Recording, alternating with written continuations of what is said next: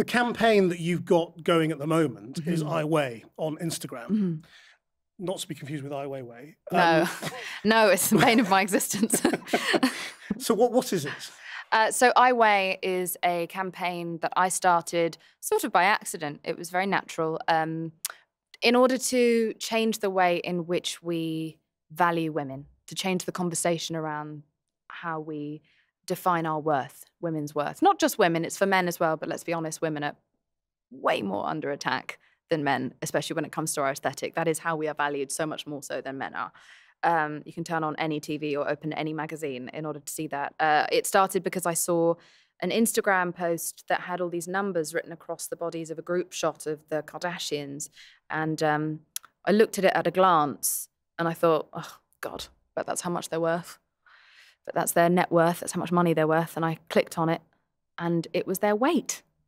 And whatever you might think, whatever I might think about the Kardashians, these are 6 women who've built an empire and they are business women alongside everything else that they are. It is so insane that in 2018, we are still writing down their weight on across every single woman's body. And then the comment underneath this post, which is followed by 500,000 people at least, all of whom are young girls, was, this is how much they weigh. Who do you think looks like they weigh the least? What do you weigh? And there were thousands of comments from young girls being like, oh no, I'm the same height as them, but I weigh this much. Oh no, I'm too fat, I'm awful. All these comments of constant self-hatred. And then because of the algorithms of Instagram, the more once I'd clicked on that, more of those sort of posts started to come up on my feed constantly. And then weight loss posts, and then more and more things that were just clearly describing a woman's entire worth centered around her weight. So I decided to write what I weigh on Instagram, which is the fact that I am financially independent, my wonderful relationship, my incredible friends, the job that I have, the fact that I get to laugh every day, and alongside a lot of the things that aren't perfect about my life. All these things make up who I am. That is how we define men. That has now got to be how we define women. And people joined in. I mean, it was the same thing. I didn't ask anyone to, but people volunteered thousands of posts, so many that I had to start an Instagram account in order to make sure that they didn't just come and go, that they would have somewhere. We almost kind of turned it into a museum of self-love.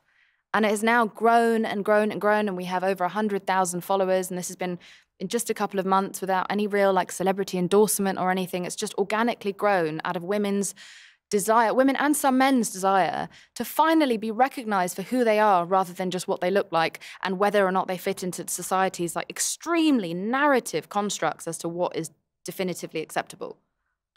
Given the tidal wave of everything in opposition to that on Instagram, what do you think you can achieve? I think just shaking people and waking them up for a minute and being the voice that spoke out against it was a start, because I think a lot of people are now, what I've been seeing in messages is a lot of people have sort of, it's been almost like a glass of cold water in the face of constant like this. It feels like women are being bombarded with hatred, with self-hatred, and we are encouraged to hate ourselves and hate the way that we look and criticize ourselves and think about our aesthetic all day long. And I think that it took someone in this position, I'm kind of like a Trojan horse. It took someone who's in this position, right in the middle of it, just to say, what are we doing? And just to be thought-provoking about it and be like, think about how often, how many times a day do you think about the things that are wrong with the way that you look? How much of that time? It would be amazing if we had an app. I will say this, they have these apps now that monitor how long you spend on social media. An app on your phone that tells you how much time of your day you spend using social media. Wouldn't it be amazing to have an app that monitored how much of your time you spend thinking about your looks? And what would happen in the world if we would apply that time to thinking about the growth of our family or our career or our happiness and well-being and mental health? Do you think 'twas ever thus, or has it got worse? And if it's got worse, how? I mean, I think it's definitely gotten worse. You know, I grew up in the 90s, which was a really toxic time to be a young girl because hip bones were seen as a badge of honor and heroin chic was used non-ironically by the highest of publications. It was bandied around everywhere. You had Kate Moss and Jodie Kidd and all these like supermodels being glorified for their emaciated figures. And we were conditioned to think that that was the only way that we could be deemed attractive, if we had no fat anywhere on our bodies. You know, there was a girl I went to school with who used to eat on a weighing scale that she would bring in with her to school to make sure that she would watch the scale, and if it went up, she would know to stop eating. You know, you had magazines of famous actresses saying in formal interviews that they were eating naked in order to stop themselves from overindulging. This was the conditioning. But at least back then, we had to seek out the toxicity. You had to go and buy the magazine, the expensive magazine, and you had to go on the internet and search through pages and pages and pages to find Thinspiration accounts or some sort of pro-anorexia websites. Nowadays, you don't even have to be looking for it. You open your phone, it's in your hand, you're alone in the safety of your own bed, and this toxicity pours in via adverts, via other people's feeds. It's just advertising that is finding us whether we're looking for it or not. It's everywhere. And younger people have mobile phones now. I'm seeing 2-year-olds when I'm on the underground here using the perfect, like the 2-finger swipe to be able to zoom in on something. Children are too exposed to all of this. And parents are momentarily really proud when their baby knows how to swipe. I know. They go, oh, it's just instinctive. And then you realize it's actually horrific. Yeah. It's everywhere now. It's just, it comes up on all of your social media. It's really like, it's the most vanity I've ever witnessed in the UK. This was something this like vanity and the face tuning, the photoshopping, the fillers and the things that we're doing to our faces, and all of these things were something that I always thought would never really exist outside of Los Angeles. But social media has brought it out it's just poured out all across the world, and now it's happening everywhere.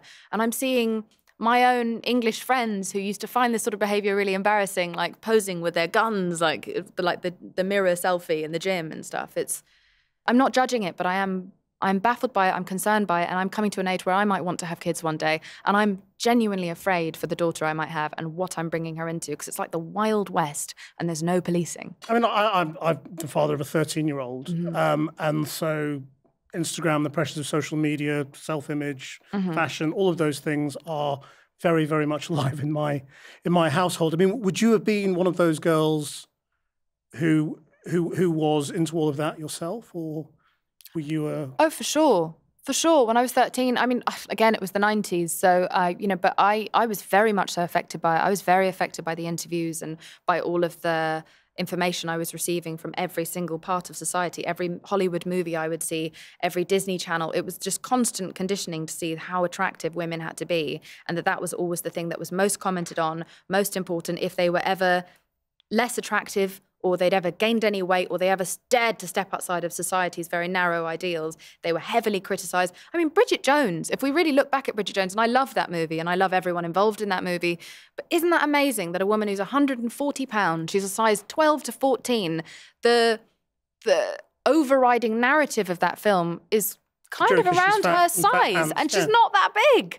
Yeah. And you look at Renee Zellweger, I look back at that now, and I'm just like, what was I seeing at that age? I had an eating disorder. I didn't eat a meal between the age of 14 and 17. I didn't menstruate for 3 years because I was starving myself to fit into an ideal. I was a smart kid. I was a scholarship child. I also had a music scholarship. I had all these different talents and gifts, none of which I thought were important, none of which I remotely cared about, because I still felt like I would never be good enough unless I weighed 6.5 stone. Have you processed that since and worked out why? What do you mean? Why, given all the talents that you had and the opportunities that you had, you ended up in this situation with an eating disorder? I mean, do you understand why it happened? Oh, for sure, because I was bombarded with a narrative that had no alternative. Especially back then, we didn't even have the Lena Dunhams and the Amy Poehlers and the Kristen Wiggs. We didn't have, at least now, we're starting to see Ashley Graham and these plus-size models like break out into the mainstream. There were never any women who were celebrated for their intellect. They're not given any attention in the press. I wasn't reading about wonderful astronauts or scientists or great musicians.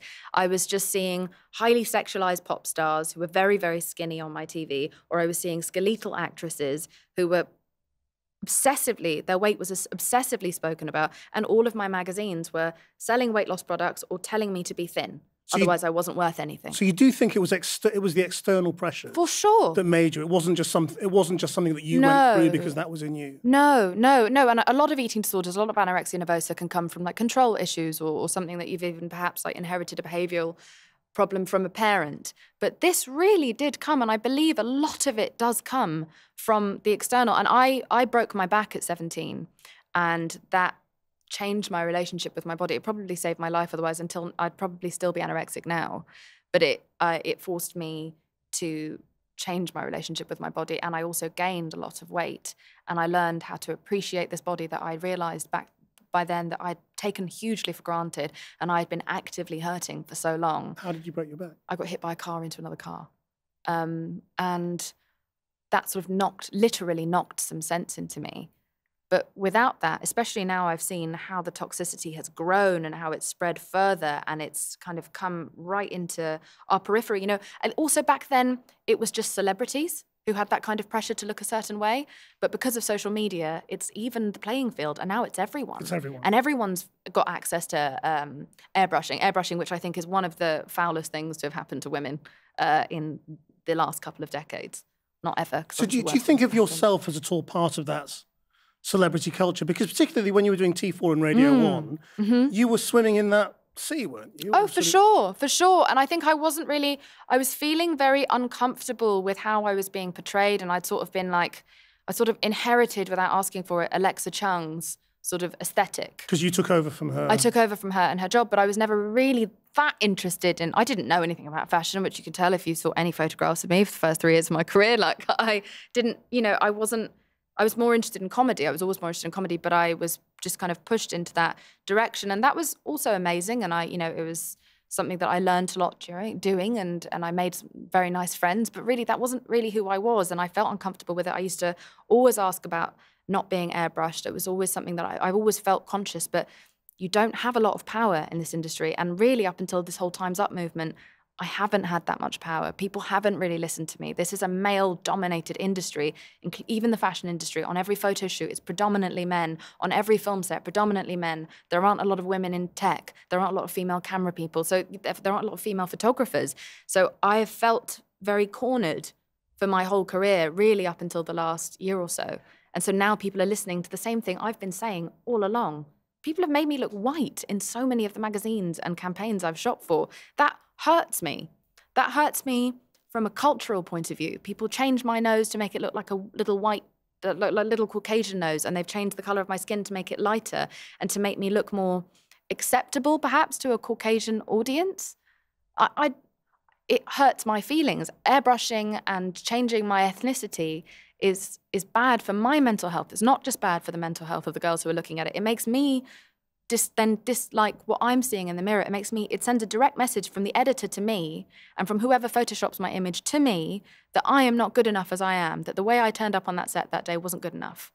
It's dangerous for the women in this position as much as it is for everyone reading it. It's hurting all of us. And when that's happened to you, I mean, have you just discovered when you've seen the magazine? I mean, yes, you're not given approval. No, you have no idea what photo they're going to use. You're not given any power. You have no autonomy. Only now do I have some sort of autonomy. And I'm going to use it as much as I can and take as much advantage of it as I can to try and never be part of the problem that really destroyed my teen years. Because Lena Dunham spoke out about that, obviously, yeah. about photo. And is it still happening now, do you think? What? Photoshop? Kind of, yeah. Of you and... Not of me. No. So people don't dare do it now because you've spoken out? Yeah, no, I can't. I think outside of maybe...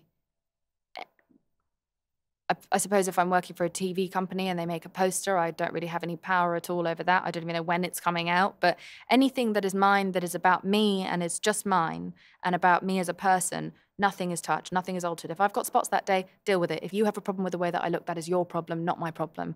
I'm practicing self-acceptance. So why did you go into the business? I mean, what was it you were seeking? And how did you get there? I was told it was £1,000 a day. I was an English teacher, and I met a producer in a pub called The Green Man on Oxford Street, and he thought I was funny, and he said that there was this job going to replace this young journalist called Alexa Chung, and that they'd been doing a nationwide search, and I should go along for it. And he just gave me the little email address that you send your cover letter and showreel to. I didn't know what a showreel was, so I just sent a ridiculous photograph of myself looking very silly with a letter. They asked me to send in a video. I sent in a video. They asked me to come in, and 2 weeks later, I was on T4. I had no desire or intention to enter this industry, but it was very well paid, and as a young English teacher, it seemed very desirable to me. And I never thought I'd get it anyway. I just went along to the audition because I thought it'd be a funny thing to tell my friends about. And then I got it, and I kept my job as an English teacher for the first 8 months into doing T4 because I was so scared that I was so sure I would get fired that I was teaching Monday to Friday, and then I was live on T4 on the weekends, which is very weird for my students. But obviously it went really well. And, you know, you got promoted and you got other opportunities and you got the Radio 1 chart show. And that was groundbreaking in its own way because you were the first woman to do that. But then you turned your back on it. Why? Well, I had an amazing time doing it, and I was given so many amazing opportunities here, but a couple of different factors came into play around the same time. One of them was that I was starting to realize that I love England, I love English television, but I still find it quite narrow in its diversity, and I still find it quite narrow for women. I think maybe that's slowly but surely starting to change, but especially in the time that I came up, it still felt like once you go over 30, the opportunities start to really, really, really lessen. Do you mean diversity in the really like diversity when it comes to just like not just black and white, not just the fact that there still aren't that many Asian youth TV or mainstream entertainment presenters. Yeah, exactly. And on television, it's 2018, and we have such a huge Asian population in this country. But it was also women of a certain age or women of a certain size. Like I just wasn't seeing a lot of diversity. And every time I was going over to America to do jobs for T4, I was turning on the TV on Good Morning America, and you were seeing women in their 50s hosting these big shows, and they were curvaceous women, and you had black women and Asian women, and you were seeing all of this. You're just seeing human beings. You were seeing that, oh, there isn't like, I'm not going to be sent off. People don't get sent off to the glue factory over the age of 35 here. And you're not just being known for like rear of the year and some of the ways in which we do sometimes still put women in a very small pigeonhole here. So I think I was starting to, I loved Radio 1, but when it came to television, I was starting to wonder where my career was going to go here. And I was having doubts for a while, but I lived in like an obvious fear of I don't want to leave and everything that I've built here and have to go somewhere and start again. But I found a doctor found a lump in my breast. And there was I think like 7 days before you find out the result of the biopsy. And in those 7 days, I spent so much time pondering whether like, if this is cancer, have I done everything that I wanted to do? Am I fulfilled? Am I happy? Did this lump appear? Because I think I believe that disease is sometimes dis-ease. I think it's a way of your body sort of manifesting like a physical reaction to the fact that you're not actually happy, or you're not doing the right thing that's for you. You're perhaps stressed or living your life in a way that isn't best for you and doesn't meet your needs. And so I started to think about whether or not there were things that I would regret if it does turn out to be cancer, things that I would have wished I'd done. And if it isn't cancer, I'm going to go and do those things. And one of those was to move to America, live in America for a while, even if it was just for a year, to see what happens. And to do what?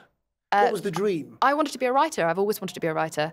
And I'd written a column for Company magazine and for Cosmo for 8 years in the UK. And I just thought I'd like to travel around and be a writer and not have pressure to look a certain way and not have to compete in an industry that had started to feel quite toxic for me, especially as a woman of colour.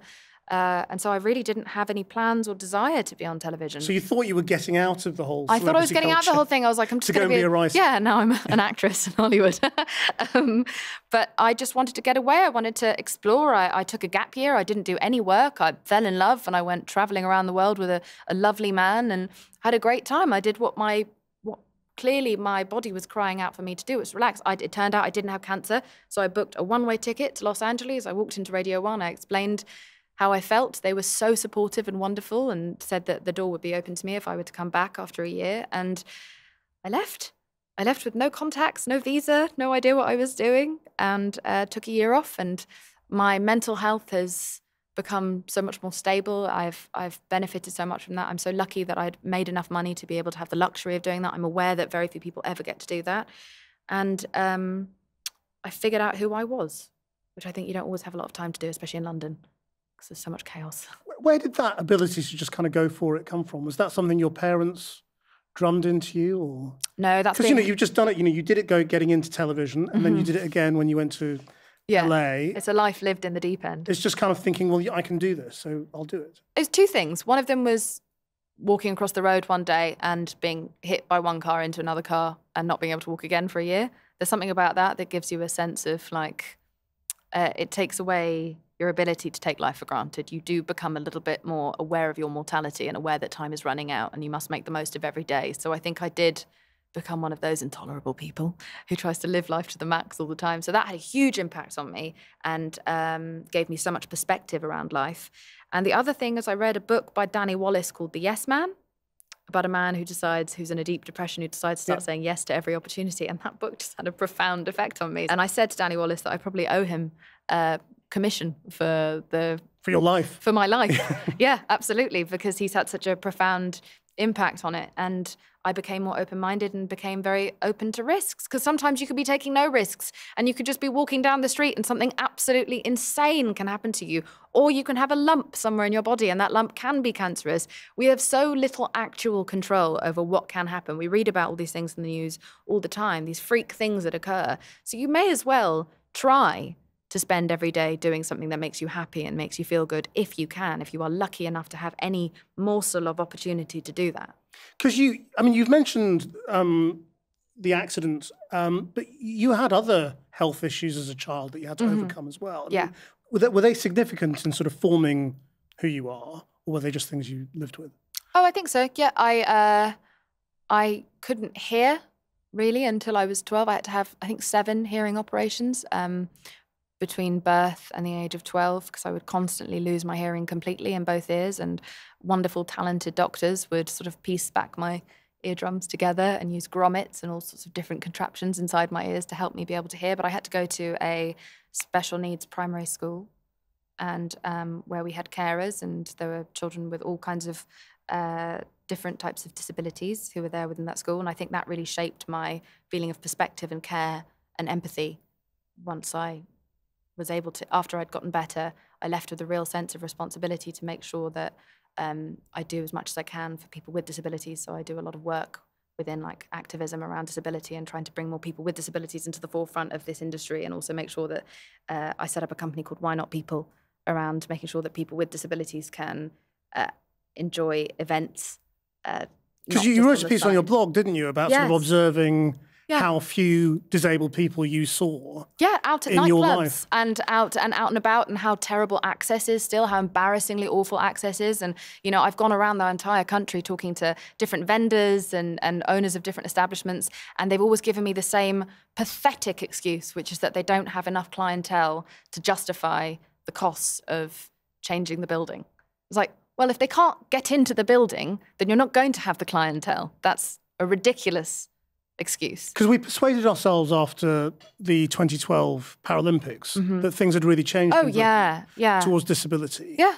And a lot of people cautioned at the time, just be careful. Yes. And we're still seeing a lot of the same old issues. Yes, and I think that's always like why I feel the need to sometimes keep the conversation going. It's why I can sometimes be very vocal on social media constantly about things that, you know, we already spoke about this 6 months ago. It's like, but we have to keep the conversation going to make sure that change actually occurs. How do you get over the negativity on social media then? If you're an activist on social media, how do you ride the waves of negativity and abuse and whinging and exactly that kind of thing? You do something positive and people go, oh, we spoke about that before, you're old news, you know. Yeah, I've had a lot of people criticize me recently about all of my I Weigh campaigning for saying, not a lot of people, just some people saying that I'm doing all of this to further my career. And it's like, do you have any idea how much more money I would have if I were willing to be a double agent for the patriarchy, and I would sell these weight loss, like diarrhea teas or whatever it is that everyone's selling now, and all these weight loss gummies and flat tummy lollipops? Like, I would have loads of money. I'd own 10 houses. I'm definitely not, or I'm arguing about film directors who are casting known convicted abusers. Like, I'm definitely biting the hand that feeds me.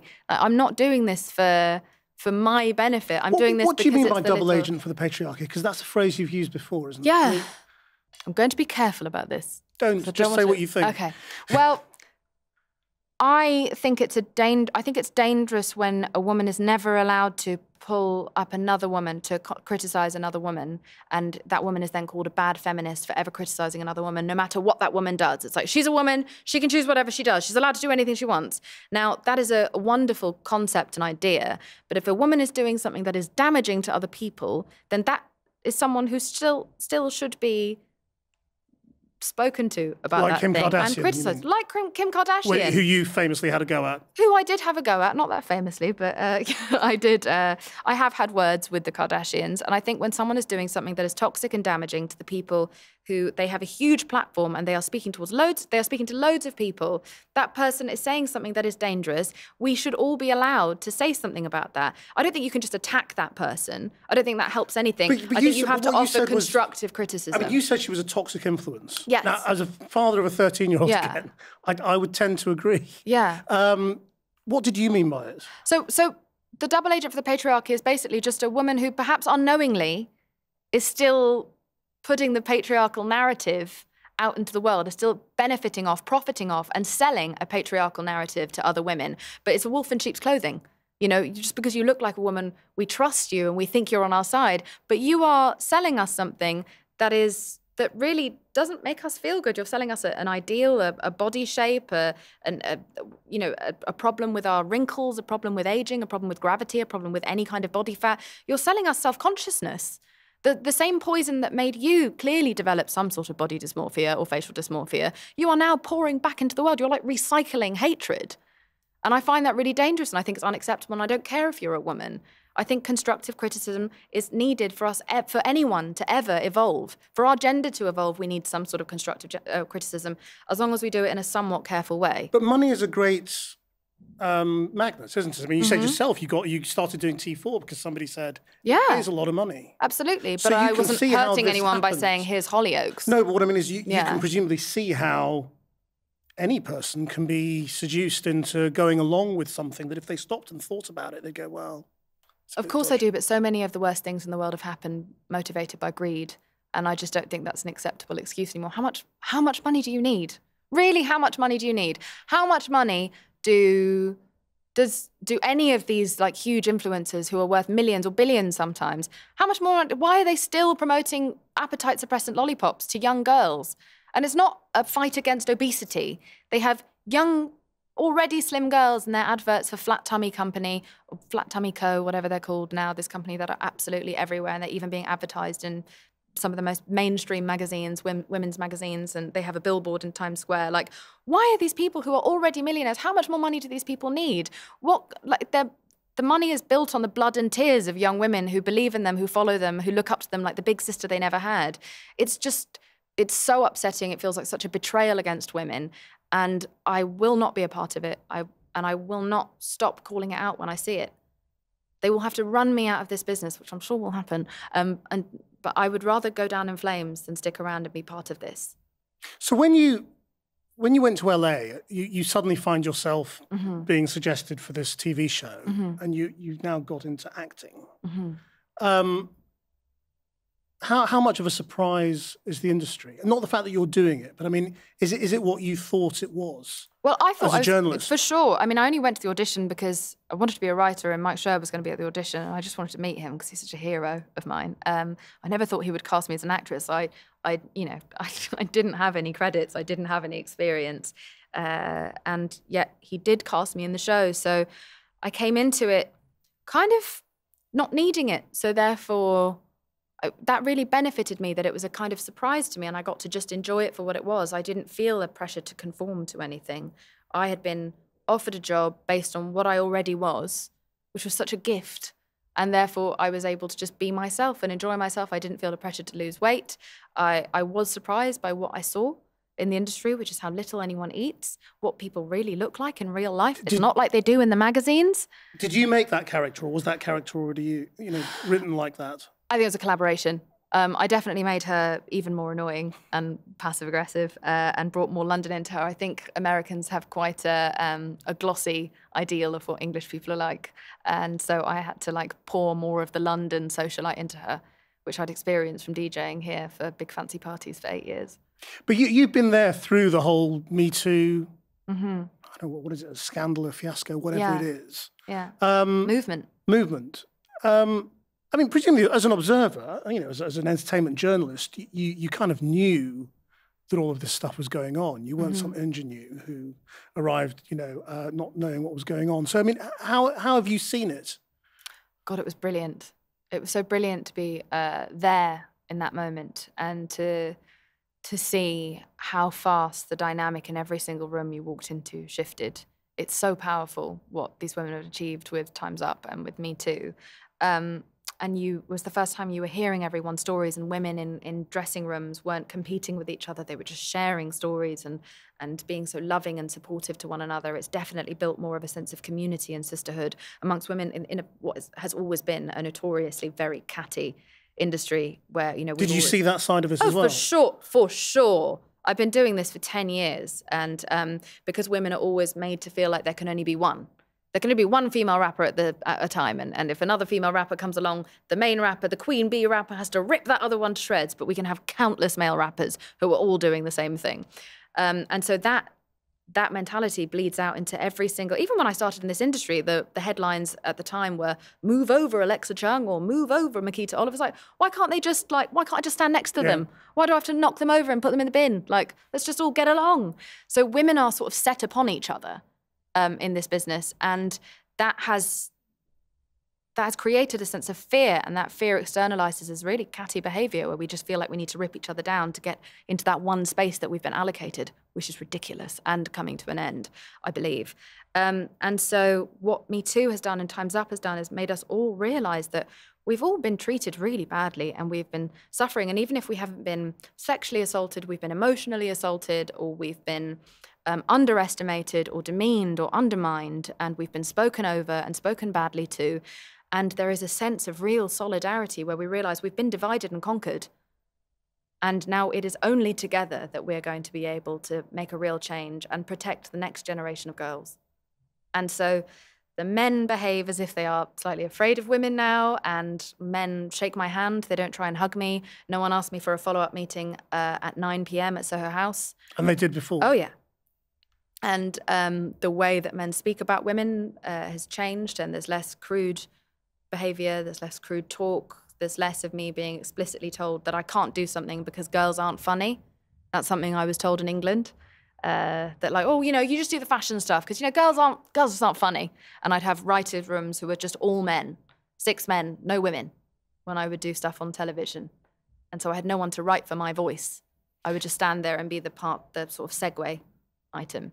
And so there's a hunger for female creators. You know, the creator of Fleabag is now someone that everyone is looking for. Phoebe Waller-Bridge and Tina Fey, Lena Dunham, Kristen Wiig, women who create their own content are being encouraged. I think the tide is really changing. Does it matter then if the men have got away with it? The men who were doing this? What do you mean? Well, a lot of the men are still working, carrying on as if nothing very much happened. I mean, I still think that we need to continue the momentum of the Me Too movement. There has been a slight feeling of that, well, we did that. You know, everyone wore black to the Golden Globes. Everyone wore the Time's Up pins. We made a big state about it. Harvey's gone, so we could all relax. I do believe there are still some people, many people, who probably need to be called out. But I do know that even those people who perhaps did bad things before are no longer able to continue that form of bad behavior. They now know that they're going to have to rein it in and learn how to respect this gender. Is that good enough? I mean, that's my question. I mean, is it good enough for men to change their behavior and carry on, or does there need to be more accountability? I mean, you know, nobody's, well, not nobody, but relatively few people have lost anything as a result of this when it comes to the men. No one's gone to jail yet. Yeah, which is astonishing, isn't it? So many rape claims, nobody's been to jail yet. I think that not enough has been done yet to reprimand those who we know have abused women, who there is so much proof, so much evidence against these people. We can't work with people who have hurt women, who we know have been convicted of, or who there is so much proof against have hurt women. We cannot work with those people. There are so many people in this industry. You go to Los Angeles, every Uber driver, every waiter, every person who works in a shop is a young actor. There are loads of people who I believe haven't hurt women. Why don't we give those people jobs? Why are we giving the same routine abusers job after job after job at the height of Hollywood? And are you careful about what you say and who you name and who you call out? No. Have you been on my Twitter? I'm not careful at all. I should probably be more careful. Do you get told off? No. I'm represented by male and female die-hard feminists. I don't really get called out. And I don't speak out of turn, and I never say something that isn't proven. I'm very careful. I also have to be careful legally to make sure that I know what I'm talking about. And I'm not doing this for attention. I'm just trying to make sure that we have our eyes open. There's a lot of smoke and mirrors within this industry that bleeds out, because Hollywood and media has such a huge impact. It bleeds out onto society, which bleeds into culture. Has Hollywood turned out to be as diverse as you thought it was when you wanted to go to America, in terms of the way people view you as a South Asian woman? Mm-hmm. It feels like it's moving in that direction, very much so in the last couple of years. It's actually harder to get a job, from what I'm hearing from my Caucasian friends. Really? For many. And are there other roles. women like you? I mean, in Britain, there aren't many South Asian women in your position. Yeah, diversity is still something I despair of in the UK. But I hope more measures are being taken. It's a shame that you kind of like just have just enough to tick the diversity box. We've got one. That I find very frustrating and upsetting. In Los Angeles, I find that there's much more. I'm on an incredibly multicultural and diverse, like racially diverse television show myself, because Mike Schur really just believes in representing on television what you see out in the street, and people of all ages and sizes and backgrounds and religious backgrounds. And I'm seeing more and more of that in Hollywood. I think that's becoming something that's very important. And the more women that rise into power, the more women who are rising at the film networks now, and the more people of color who are rising within the film networks, is going to change what is being seen on the TV screen. So I think that that's more progressive in America than it is in the United Kingdom. I think we have a way to go. And how do you feel about the kinds of parts that people should get? There are all sorts of debates about whether casting should be colorblind, or whether you have to be, black to play a black part, white to play a white part, gay to play a gay part, trans to play a trans part.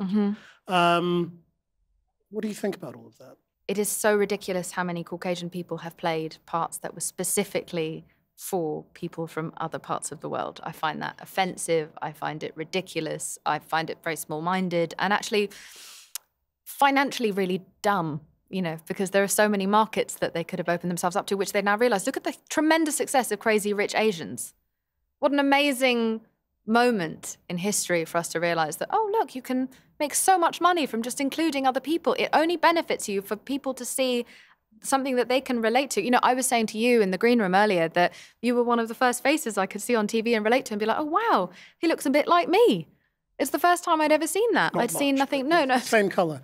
Sort of. The spitting image. You and Connie Huck, you were my two faces that I saw that I could cling to it. And it was really only you and Connie Huck and maybe Martin Bashir, but I didn't see that much of him, that I had to relate to. The young boy, I forget his name, from Breaking Bad. I'm so glad that a kid with actual cerebral palsy was allowed to play the son in Breaking Bad, and what an amazing moment that was, and how extraordinary he was, and now he's now done Gap campaigns, and he's modeling, and he's acting, he's successful. We have to not, as it is, there are so few doors open to people on the outside of just the very, very narrow confines of this industry. We have to then, we can't take away the few roles that are open to them that are written for people just like them, that they can really, you have to pull from somewhere when you're acting. Someone's got direct experience of that thing. Why are you going to go to someone who doesn't? How is that going to benefit the performance in any way? It's really interesting talking to you, because sort of as a parent, I feel like I kind of want to bottle what you're saying quite a lot of the time and play it to my daughter, which in a way is what I'm doing with this podcast. I mean, how do you think you can apply all the things you've learned to help younger girls?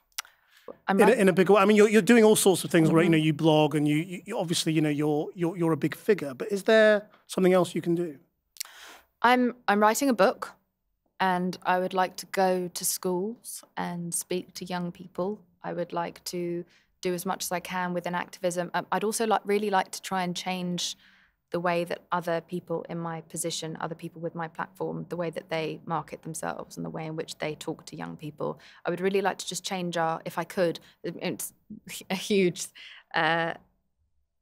aspiration of mine, and who knows if I'll be able to achieve it, but I would like to change the way in which we portray women. And I would like to be a part of that conversation. I would like to reason with men about, I would like to not attack men when we're talking about things like consent, or we're talking about the way that we value women, or we talk about pornography. I would like to do that in an open way. I would like to start conversations between the two genders, and I would like to really, really affect the way that magazines market women.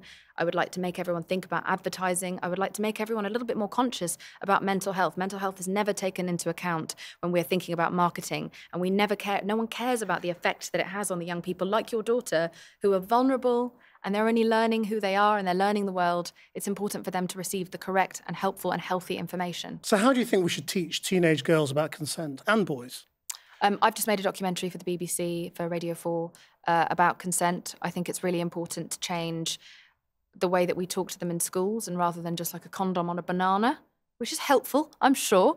I don't think that's as far as the conversation around sex should go. And I don't just need to learn about fallopian tubes. Kids need to learn about consent. They need something to combat the extraordinary toxicity that's coming to them via the misinformation on the internet, you know, including the porn channels, how unrealistic pornography is, and how unrealistic and how pornography is bled into mainstream culture and into music videos and into films. It's everywhere. Pornography is bled fully into all parts of our culture. Look on Instagram. It's all soft pornography now. So it's everywhere, and then these kids are navigating this minefield without any kind of instruction, because it's a taboo to talk about it in schools. It's like, if we don't talk about it, they're not going to know, and they're going to make the wrong decisions because they are ill-informed by people who don't care about them. People who just want clicks, and they just want hits and views on the internet. They don't care about the information they're giving to those kids. So how do we navigate then? How do we as parents, how do teachers, who are obviously just removed? I mean, you know, I suppose you are still, something happens between your age and my age, which means that you just become a bit more disconnected from teenage mindsets. Yeah. So you're still in touch. I'm probably not. And no. How do people of my generation deal with it? I think opening up the conversation. That's the thing we've really learned from Me Too and Time's Up. The biggest thing that happened that changed everything is that we just talked. We started coming out and talking about our experiences. We encouraged other people to come forward and talk. We need to encourage young people to talk. We have to make sure that they don't feel shame or fear around talking about sex. Sex is a very natural, very big part of our lives. It's very important that children talk to us about the way they feel about their bodies. It's very important that we talk to our children about the way that they feel about their bodies. It's important that we don't put too much emphasis on their looks, that we don't say things that are fat shaming or body shaming in any way or make someone feel bad about their height. We don't make fun of children. It's very, very important that we just open the conversation up and make sure that they feel safe to come to us and tell us what it is that they're feeling, because they're receiving so much bad information all the time and they've got no way to process it or make sense of it. You cannot leave it to them to make sense of it themselves. We have to be a part of the conversation. You have to talk to your children, even about the things that are awkward or embarrassing or that they seem that they don't want to talk to you about. We just need to speak. And especially in England, we are not known for talking about our feelings, and that really needs to change. It's very detrimental. Do you think it would be better if teenagers came off social media?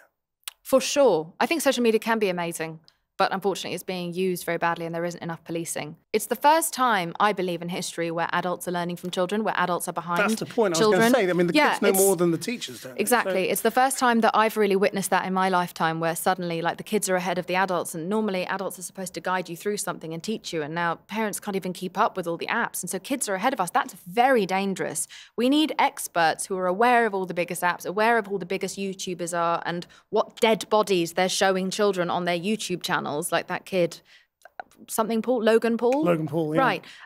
You know, we need to be ahead of the game. We need to be ahead of the conversation. They need to be learning from us. We cannot be scrambling to catch up with our kids. I think there have to be lessons for parents, but not your just basic children. advice is come off it, is what you're saying. I mean, I think, or be armed with knowledge. If we can't get the children, I think there should be, I don't think young children should be on social media. I don't think you should be allowed until you're a teenager to be on social media. I don't think it's safe. But once you are, you better be armed with knowledge. You need to know what is real and what is fake. You need to know about Photoshop. You need to know about the fact that that celebrity doesn't really look like that. Generally, airbrushing, I would like to be banned. I would like it to be legally banned. I think it's an incredibly toxic, awful, pointless thing. That has really hurt so many women. I was one of the women that it really hurt when I was younger. I think they need to learn about pornography. I think they need to learn that those are actors and they need to see behind the scenes on a pornography film, and they need to see the actors talking about it, and they need to know about the damaging side of pornography. They just need to, they don't know what's real and what's fake. and they need to be spoken to about it so that they can see this, just like we can. We're adults, we can see these things and know that they're real and know what's fake. I mean, certainly as a parent, you feel that this is sort of the guinea pig generation, and we might look back on it in years to come with horror. I'm sure. At the way we didn't deal with it. Yes, absolutely. But it's not too late. It's not too late. And even iWeigh has shown me how fast you can change people's minds and how fast you can affect change and how fast you can get even support of the media are supporting me. I never thought that would happen because I was attacking the media. The media are coming onto my side of things and realizing that actually all I'm standing up for is humanity. All I'm looking for is a little bit of humanity in this cold, dead business that affects so many people who aren't even in it. I've realized that from the letters, I get hundreds of letters a day from women saying they've just worn a bikini on the beach for the first time in 10 years. Or one woman who was about to become mayor of a really big town in America wrote to me before the ceremony to be like, I'm so proud of everything I've achieved, but I don't actually feel any pride because I feel so worried about how fat I'm going to look on the day. Like, isn't that so sad that this woman has achieved so much and she's worrying about the way that she looks, but that's because society did that to her. You know, and then this woman, I managed to speak to this woman and I made her make an iWeigh page. And then I found a link of a beautiful dress on the internet and I sent it to her. I didn't know this woman. And she wore that beautiful dress and she sent me pictures and she had an amazing day and she felt very proud of herself. We are starting to change people's minds. People are starting to realize their worth. And that's come from 4 months of a tiny Instagram campaign. What could we do if we all just took a moment to factor in people's mental health and mental well-being? There was a magazine that published a photograph of Queen Latifah, and it had the words beached whale written across her body.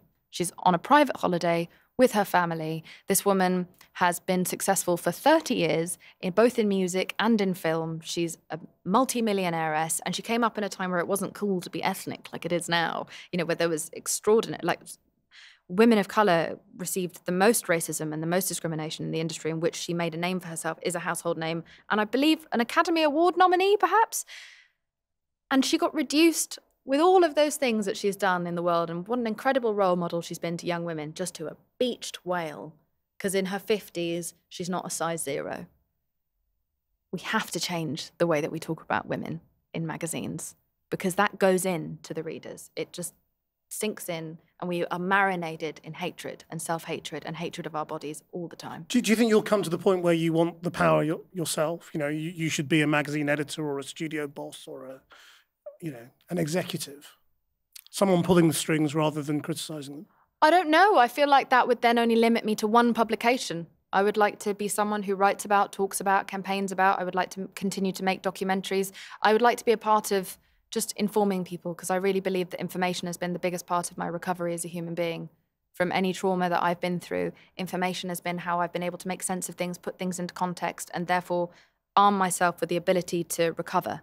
We just don't have any information. We're just bombarded with chaos and these texts and these apps and like these computers, and there's just imagery coming from us all the time and news coming from this, that, and the other, all these different directions. It feels like everyone's just drowning in misinformation. And I think we just need a bit of clarity and to just arm people with a little bit more information so that they can have some autonomy.